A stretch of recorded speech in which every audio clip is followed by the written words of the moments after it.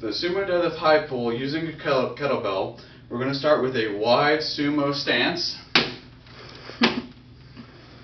Chest is going to stay up, hips are going to go down and back. We'll start with this kettlebell on the ground. We want you to be right here, so we're not getting to this position, but if you have something on your shirt, you should be able to read it without any issue. From here, I'm coming through my heels, standing up, popping those hips, and again, sitting that kettlebell straight up. As I come down, I'm going to reach back behind me, touch the ground, and start over. Make sure your elbows are coming high and outside.